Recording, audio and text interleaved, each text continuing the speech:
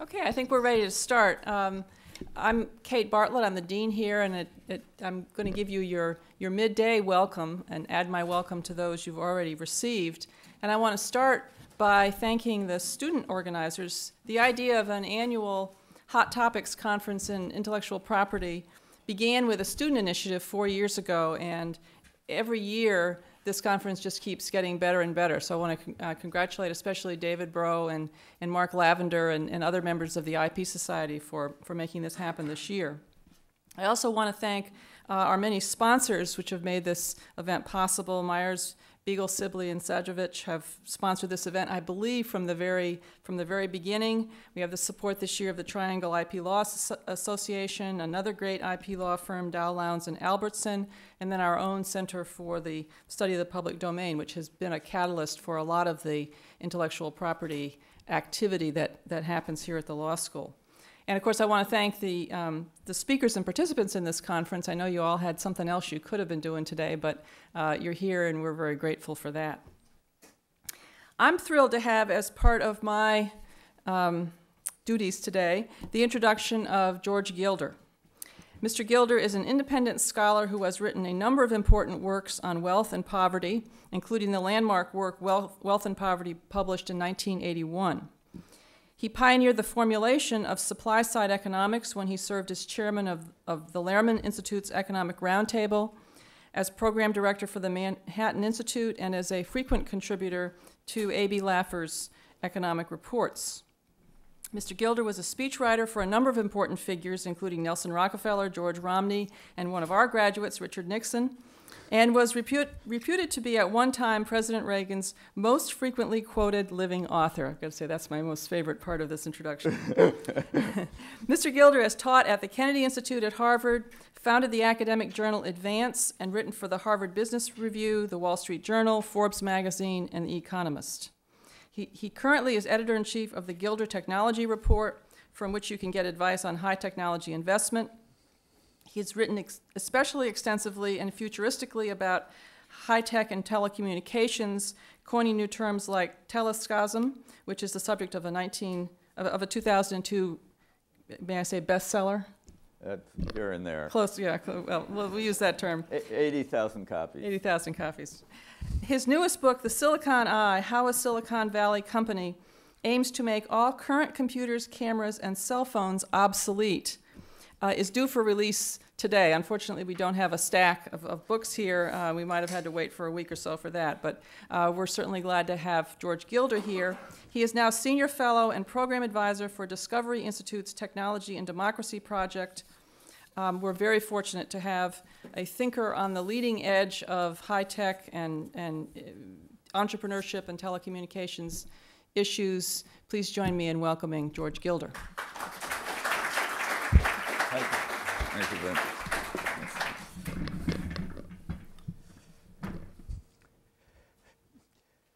So these are sometimes called Rembrandts in the Attic, and it's name of a book about the discovery of all sorts of bizarre patents that later turn out to be enormously valuable. And there are various examples that something might be awry in the patent world.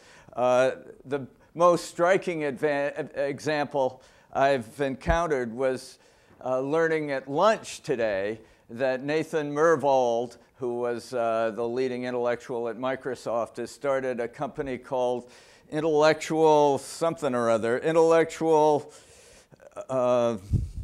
Ventures, that's raised between $250 and $400 million just to go out and collect patents and litigate them. It's kind of gratuitously finding these free-floating patents and extorting money from companies that were so innocently didn't believe they were violating them. But anyway, I find in a lot of patents I encounter the duh factor. You know, one-click shopping, Rambus, doubling the data rate. It wasn't an idea that was significant. It duplicated an idea that's used in all sorts of other areas in the DRAM. Then there is the multimedia patent, the infamous Compton patents, and Lemelson, who supposedly was the world's greatest inventor, chiefly went around collecting patents and clustering them around established patents. So I've had questions about patents. I'm not an expert on patents, but I've been immersed in the semiconductor industry for decades, studying companies and watching how they function, and also studying software. And it seemed to me that the critical point is to eliminate this duh factor. Patents are only significant even if they're non-obvious and non-incremental, because an incremental patent is almost by definition obvious. It's the next step. And if you can patent the next step, and much of software consists of next steps, you can essentially bring the whole industry to a halt. So I think, you know, the idea that you take an auction or a transaction or something and move it from its previous environment to the web and you've made some invention is just false. It's a spurious extension of the concept of intellectual property. And I think what is going on here is a violation of the laws of abundance and scarcity that underlie every economic era.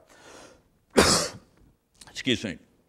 Entrepreneurs exploit abundances, exploit what is abundant commonly to relieve the scarcities, and they end up naming their era. And now we're in what's called the age of abundance. And in an information age, what is scarce? Certainly not information. Indeed, this is really an era of informational abundance and also of material abundance. So there are occasional scarcities of material resources, but overwhelmingly through history, the price of material resources has been declining, and it continues to decline even amid war and other disruptions. What's scarce in an age of abundance? In an age of abundance, the pressure of scarcity migrates to the residual resource. What's scarce when everything else is abundant?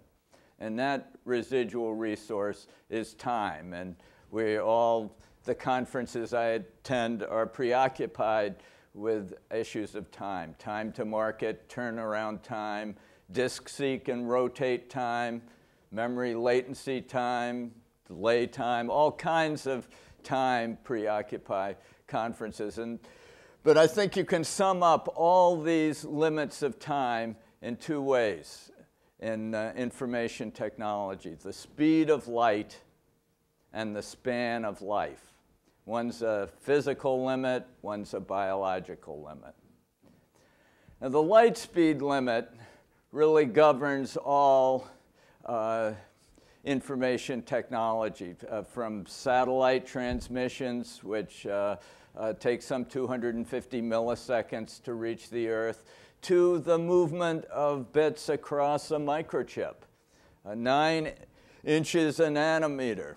I mean, 9 inches in a nanometer is the general time it takes for information to pass across the surface of a microchip. And 9 inches in a nanometer for a device the size of your thumbnail might seem to be ample until you realize that the average microchip these days contains about 7 miles of microscopic wires.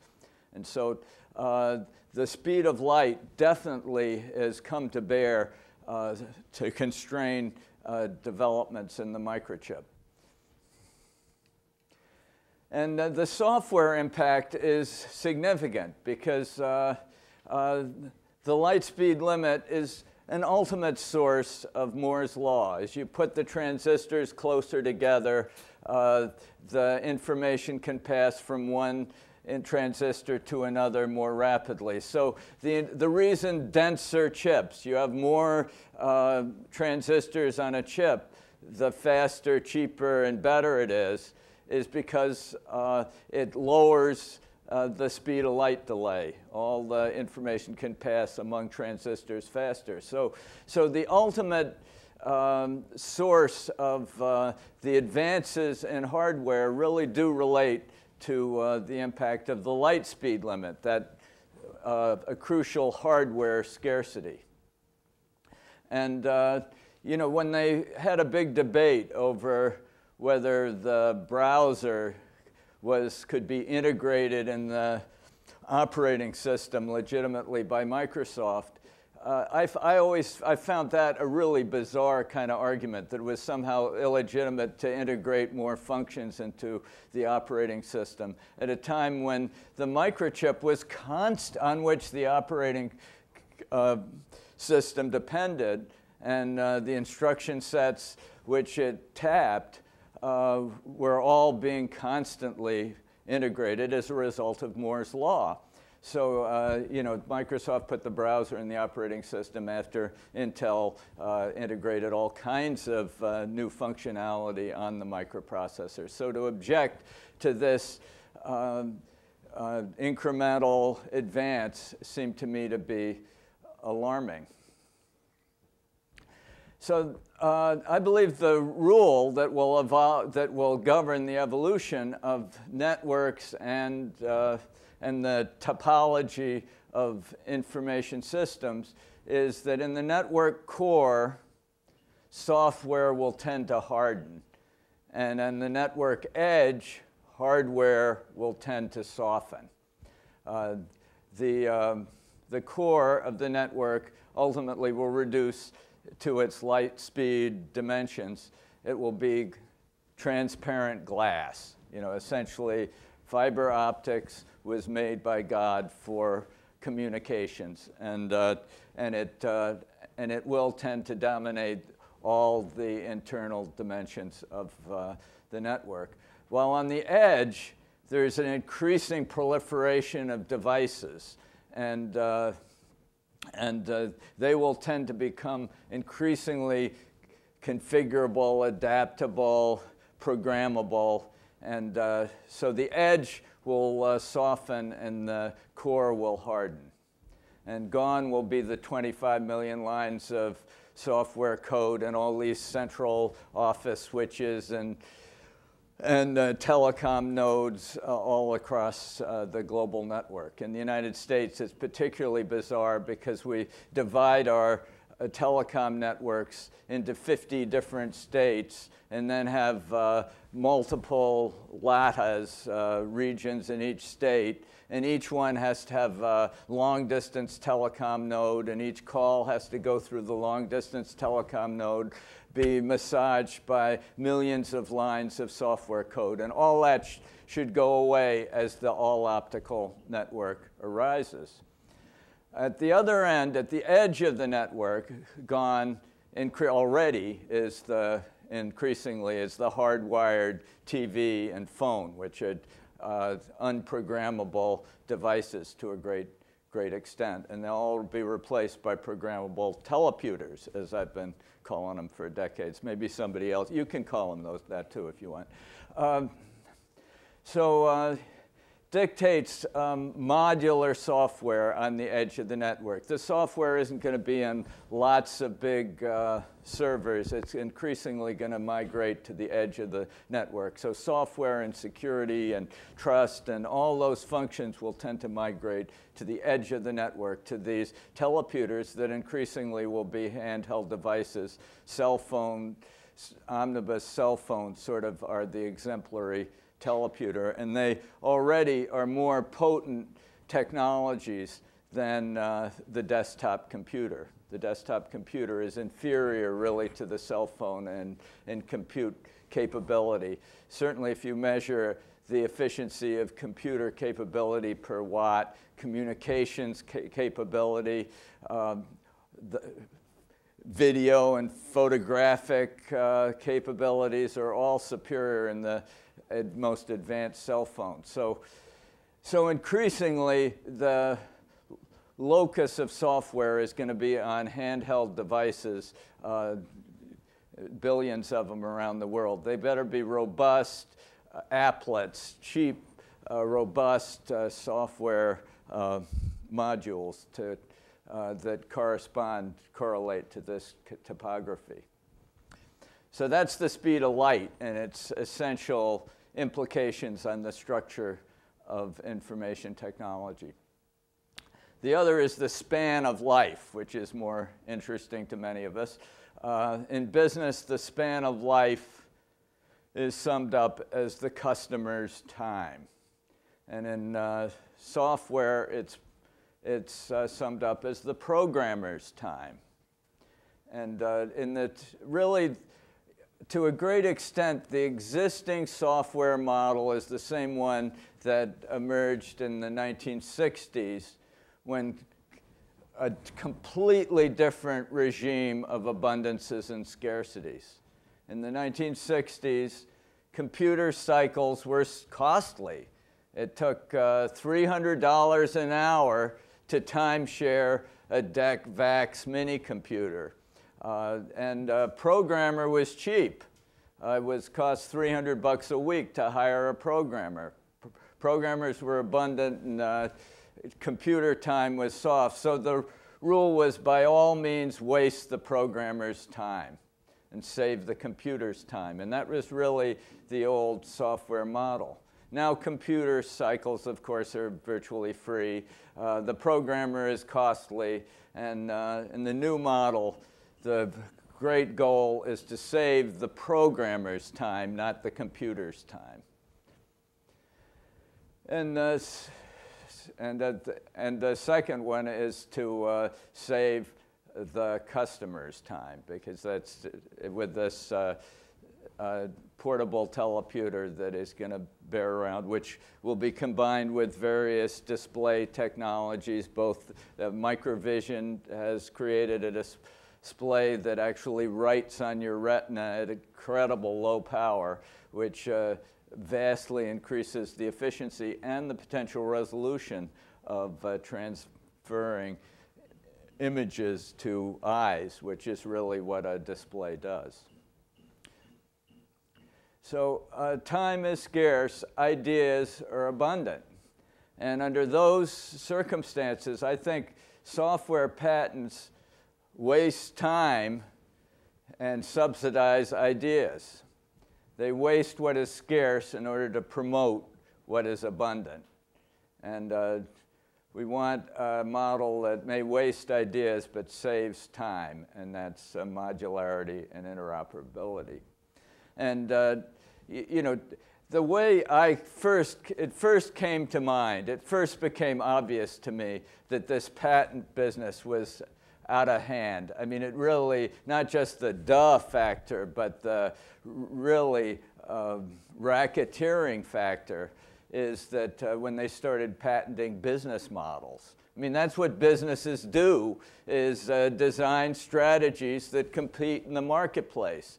And you don't need to have more incentives to innovate in business models. If businesses don't innovate in business models, they die. So the whole idea that these should be laughed out of court. I don't know why anybody even thought they were tenable, but the fact that people did suggests that there's a promiscuous attitude in the courts and in about patents and what intellectual property is, that it's gone way over the market area, has been contracted, and sort of legal and litigation domains have been expanded, and it's really amazing. So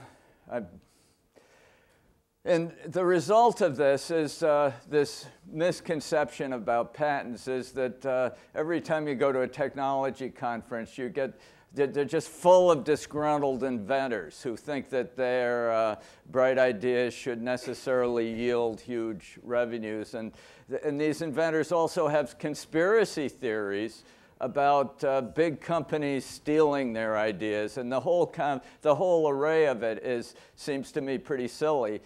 Most of the time these ideas are incremental, so they shouldn't have been patented to begin with, or they're obvious. And they violate Drucker's law, Peter Drucker's law, which is in order to displace an incumbent technology, you have to be 10 times better to completely displace an incumbent system. And that is a big obstacle to surmount. And the vast majority of these ideas do not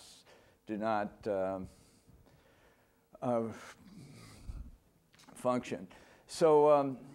And as a result, we have a glut of ideas, and increasingly a dearth of the capability of actually realizing these ideas.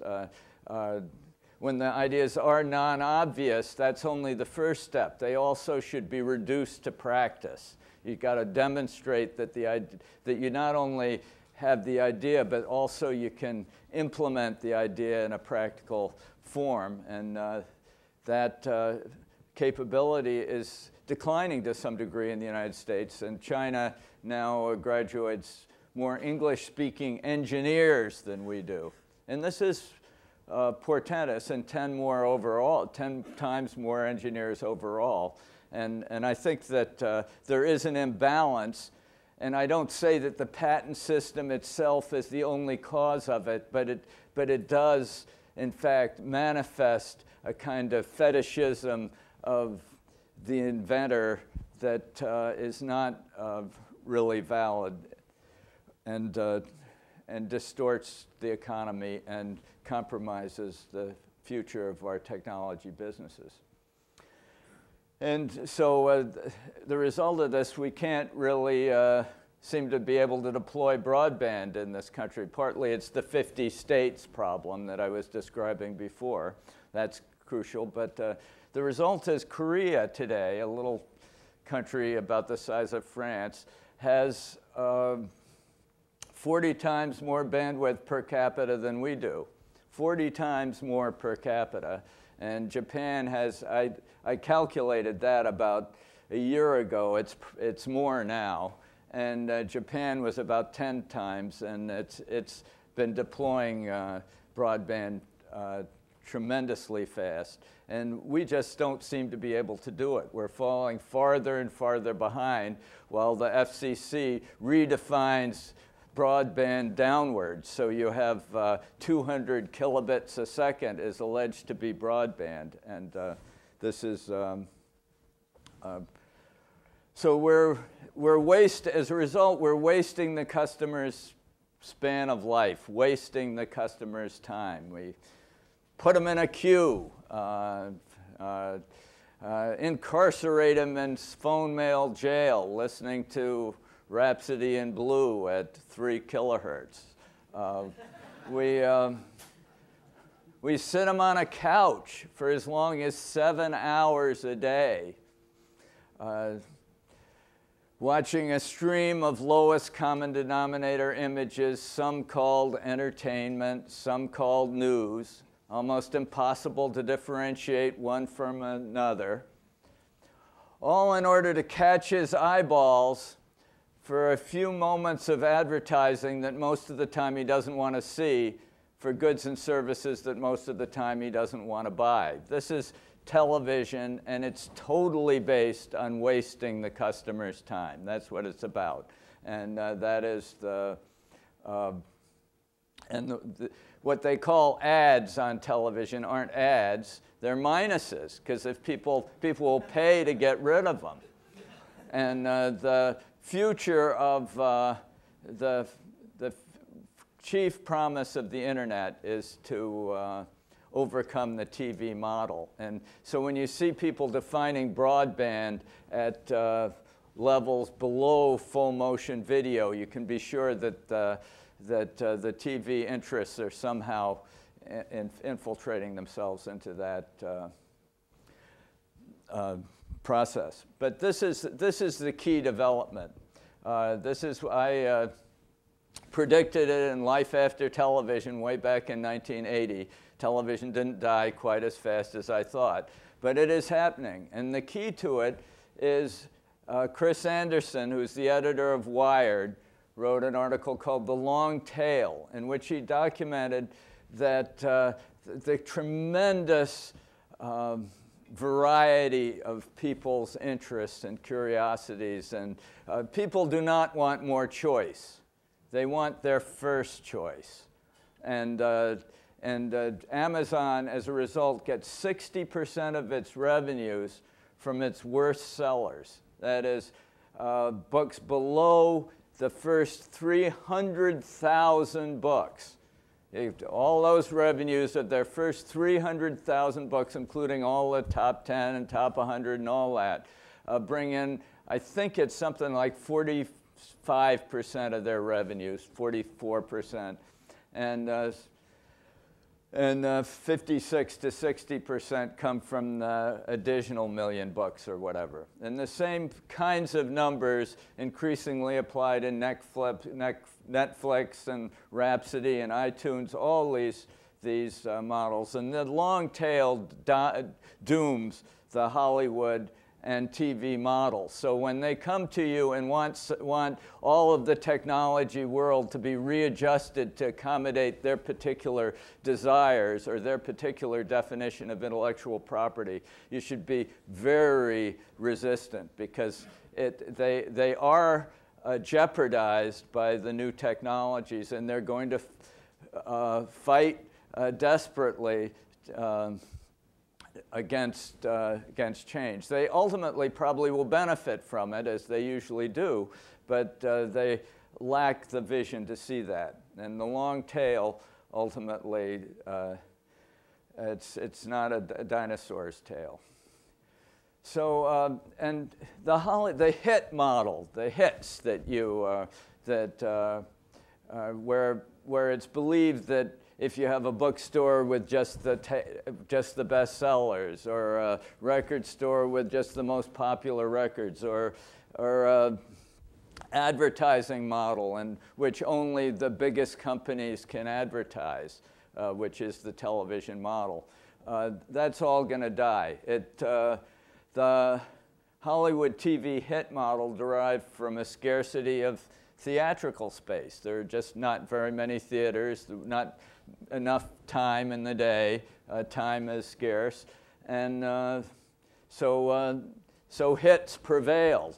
But now the change is everybody's going to have a movie theater in their house, essentially. Not just TV, but a really high-resolution, beautiful kind of maybe liquid crystal or more advanced kind of screen that essentially reproduces the movie experience better in your home. And there'll be as many, that pretty much dooms the TV hits only on schedule model, although the theaters have to do other things, and they are increasingly becoming social centers and doing all. But people will be watching tens of thousands, hundreds of thousands of different movies rather than the 60 that Hollywood deigns to give us.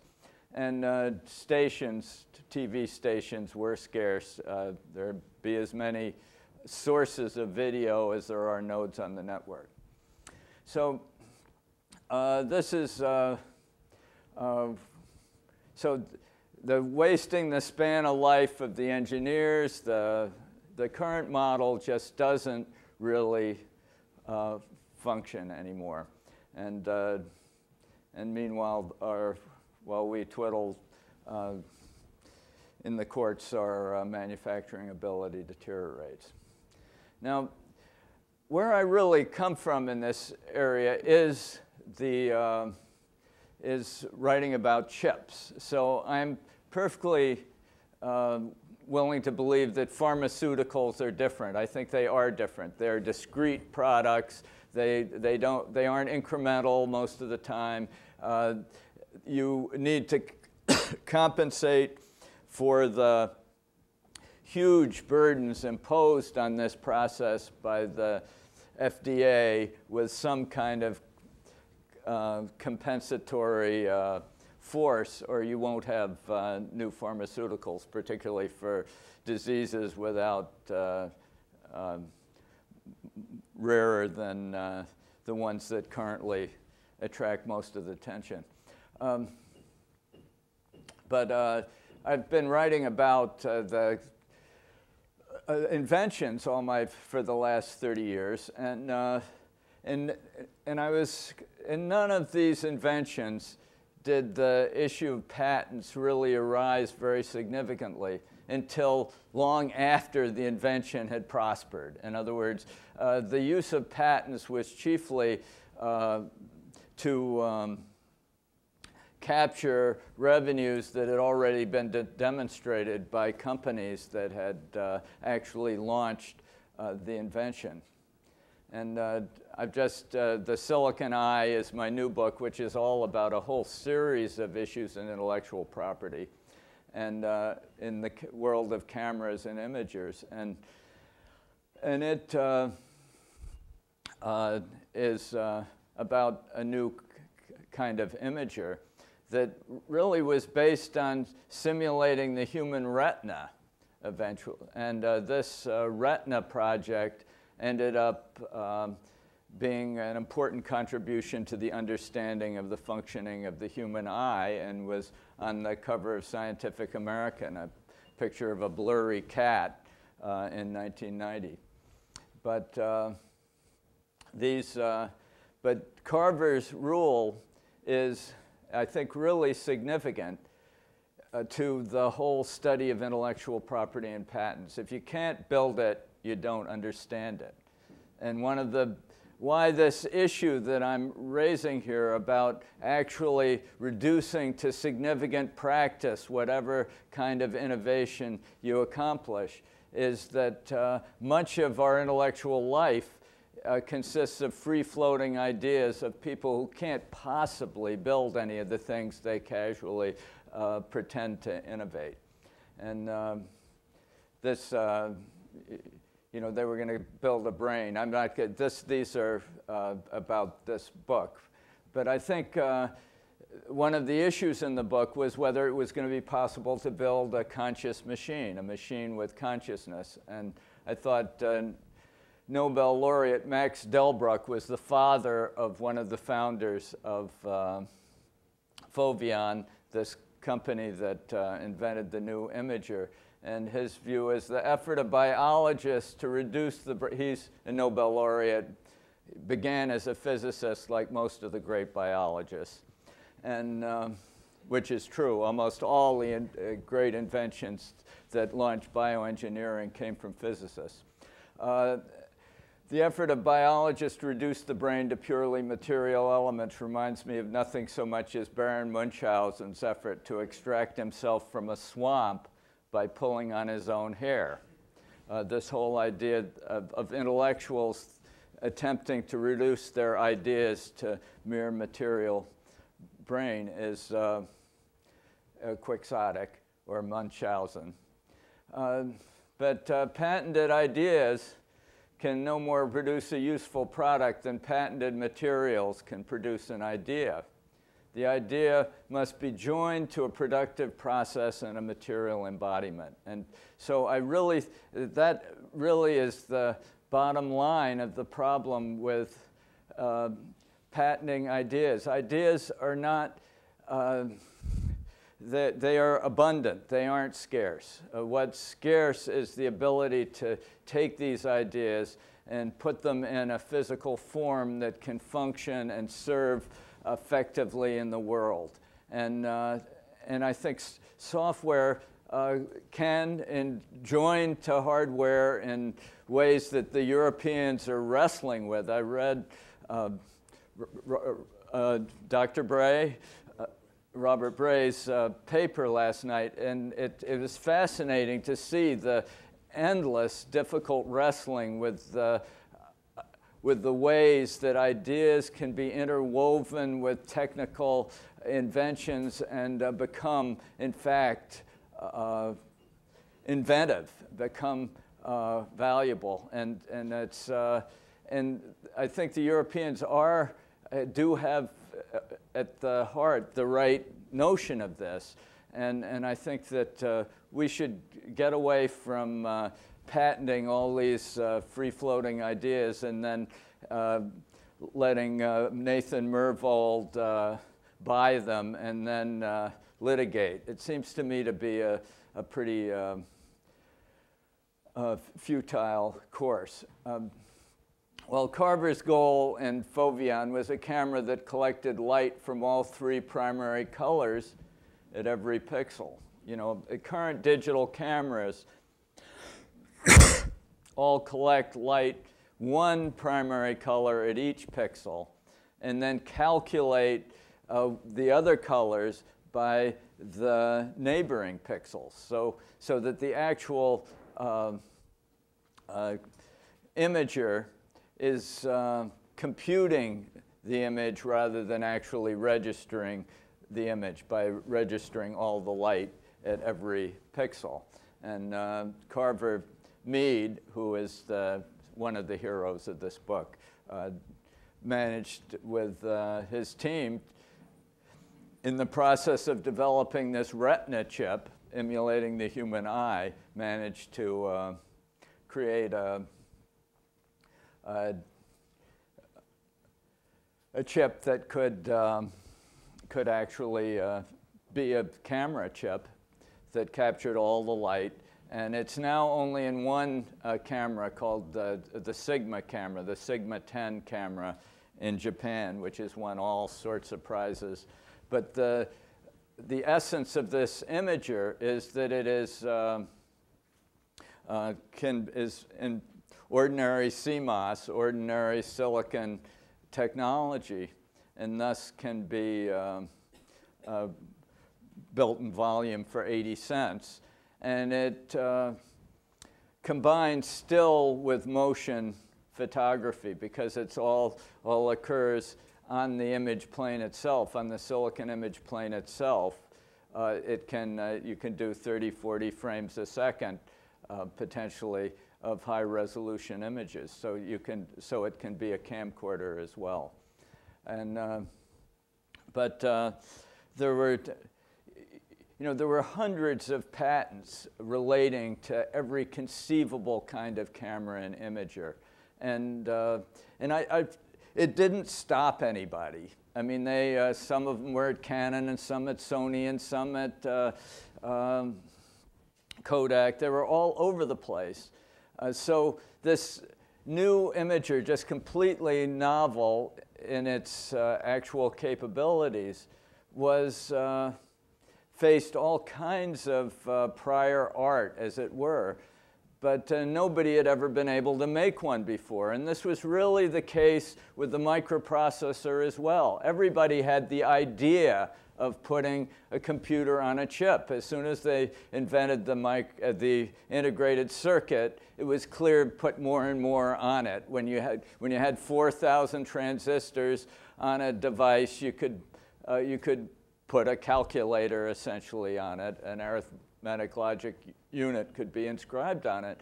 And so for people to come forward after the microprocessor is launched, essentially by Intel, which managed to put 4,000 transistors on a chip, not managed to conceive of the idea of a computer on a chip. Lots of people had that idea. Only a few people actually took the trouble to patent it. And Gilbert Hyatt came back, I think it's Gilbert Hyatt, came back later and won quite a big settlement from Intel for some, when the device he built had nothing to do with the kind of single chip microprocessor system that Intel pursued. So the chief issue about patents to me is that they aren't positive. They don't really enable you to do anything. They enable you to stop other people from doing things. And as a result, they're very easily adaptable to mischievous litigation, but they don't elicit a great deal of creative activity. Now, this is my impression from the semiconductor industry, where where essentially they've given up on patents. Patents come from the Latin word meaning to lie open. And information that lies open can be freely used by rivals. Property really consists of what cannot be freely appropriated by others. You patent something and it's out there. Latent comes from the Latin word to lie hidden. And if it lies hidden, it's yours. And the microchip business, everybody cross-licenses all their patents.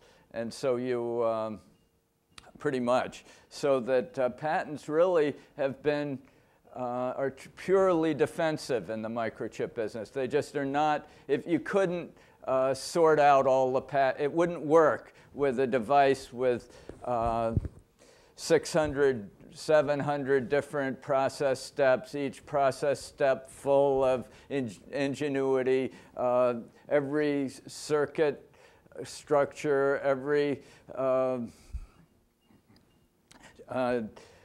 chip topology, all of them original ideas, and very few of them actually patented. If it matters, if it makes a difference, you don't want to patent it. In the microchip business, that's sort of, you patent things that are already over the hill. You patent things that you may want to spin out to another company. But you don't actually. Most of the lore, most of the tacit knowledge, which really differentiates one semiconductor company to another, is latent, not patent. And then that's. And ideas in electronics are kind of easy. They mostly consist of putting extant products, computers, cameras, phones, whatever, on microchips. And actually, this is what Hoff wanted to do. And what's hard is not the patents, but the latents. And that's really the essence of the argument. And there are just lots of examples. So I think the key is to restore the old regime, which is really the non-obvious, the duh factor should really be eliminated from the patent office. And reduction to practice, as it's called, should be reestablished as a critical element.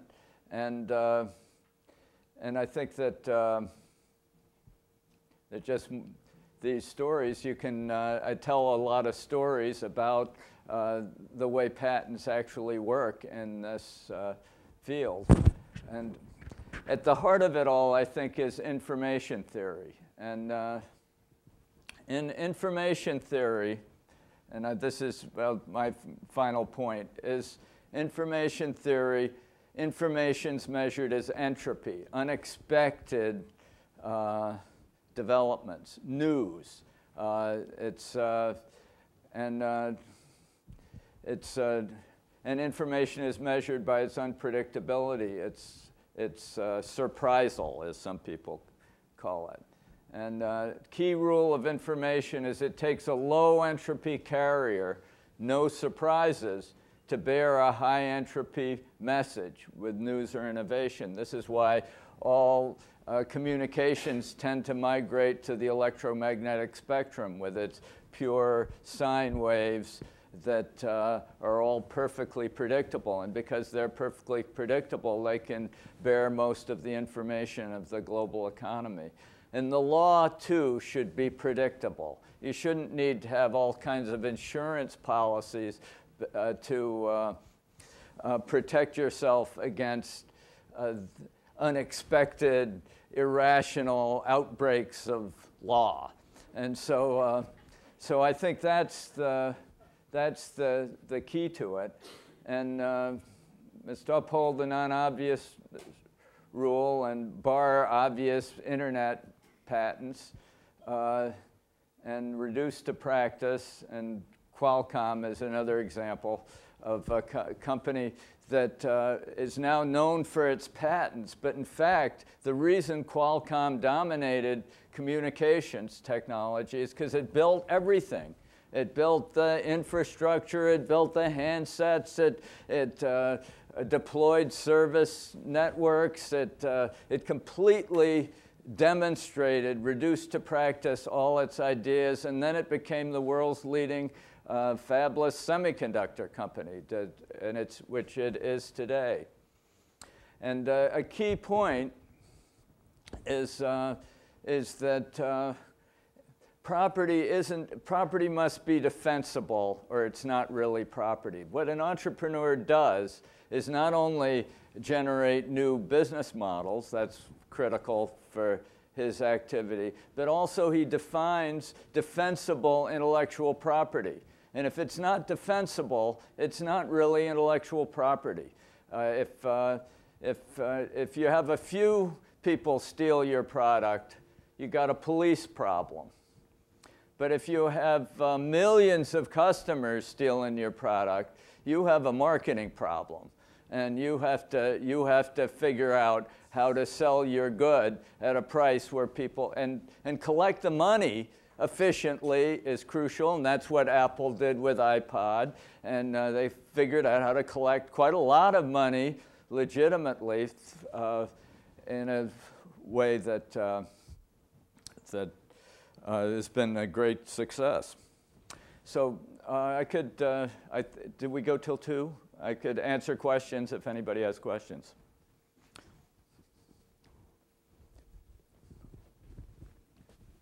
I'm not seeing the difference between the business method patent for your analysis versus any other patent that a business could obtain. When you discuss the business patent and you talk about businesses have incentives to develop strategies to compete, don't they have the same sort of incentives to develop processes and products that are better to compete, and so therefore don't need the patent for the same argumentative reason? Well, I'm for retrenching patents and applying them to really non-obvious major steps forward. That is true. But still, a business is a system for testing business methods. That's what it does. And so, and the reward for a successful business method is a profit. And to have an additional reward that somehow applies to some subjective measure of novelty in business method seems to me to be gratuitous. And if it's, Occam's razor says you don't need another layer of enterprise focused on proving that business methods should be given a 17-year monopoly. If I build a better mousetrap that is so much better that allows me to sell that better and then creates its own profit and it effectively creates its It'll own be a lot value better if lots of people copy it. I mean, that's... So it seems to me that the same argument would apply to any sort of patentable process or product. I think that, you know, when you look at a patent of a drug that takes 9 years and $800 million to launch, you know, to award some kind of extensive time to enjoy the benefits of that kind of massive effort is legitimate. I don't think that, I mean, I think Bezos is embarrassed by the one-click shopping patent he got. I mean, it's almost a parody of the patent process. But it's you know, the patents are an extreme measure. They are not a routine and an obvious kind of expression of a capitalist system. So you need an extreme justification for them. And just an analogy doesn't suffice to justify it. And I do believe that that the business method patents really don't pass the laugh test, and that is, so they shouldn't be awarded anymore. I just think it was a mistake, and it probably will be rescinded. I don't know. You guys know better than I. Are people patenting a lot more business methods these days? I don't know. It's a mischievous question, really. Would you advise all these guys around here to go and retrain as engineers? The question is whether I would advise everybody to retrain as engineers. I gathered a number of you are engineers who are retraining as lawyers, which is a little alarming. But anyway, you know. A good legal system is absolutely critical to capitalism. It's that low entropy, reliable structure which can enable the efflorescence of ideas and goods and services and responding to the needs of others. It's really critical, and that's why it's so crucial to get it right.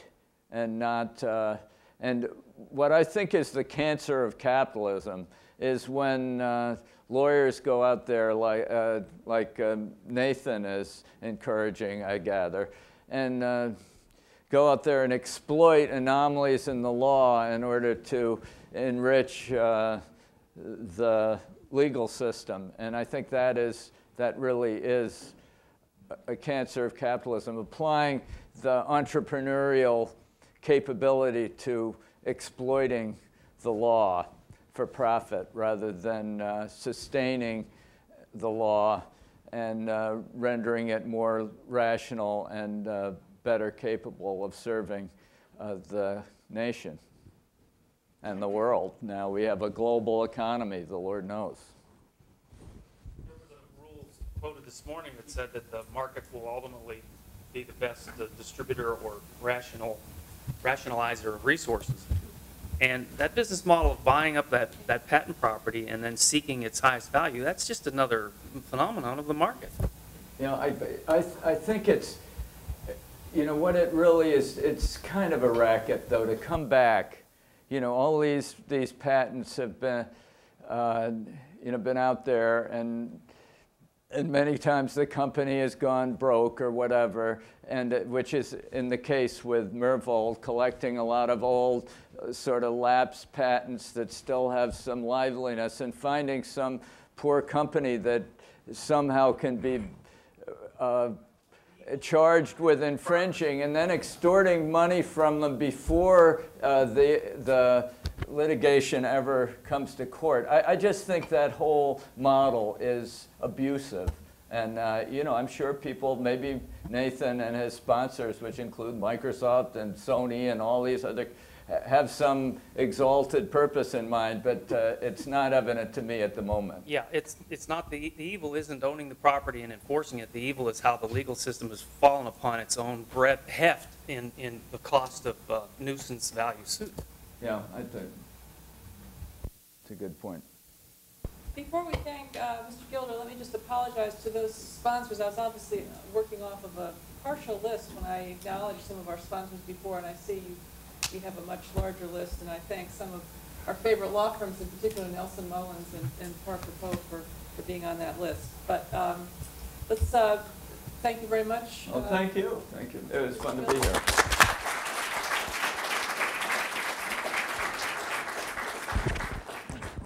I've learned.